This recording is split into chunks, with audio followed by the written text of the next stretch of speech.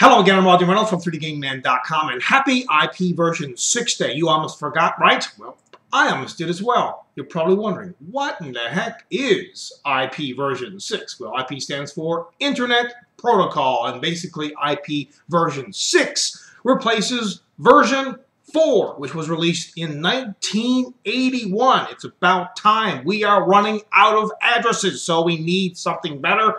What's better? IP version 6. Let me read you some information here from Wikipedia. IP version 6 is a version of Internet Protocol that is designed to succeed IP version 4. The Internet operates by transferring data in small packets that are independently routed across networks as specified by an international communications protocol known as Internet Protocol.